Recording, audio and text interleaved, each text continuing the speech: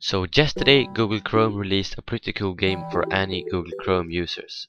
This game allows you to turn any website you want into a 3D maze that you can then play by connecting your smartphone to your PC. On the screen you can see my friend demonstrating how the game works.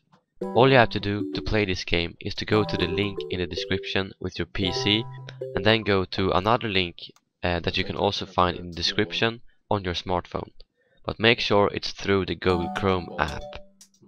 After this, just write down the code you get on your PC onto your smartphone, and after that your devices will be connected and you're ready to go.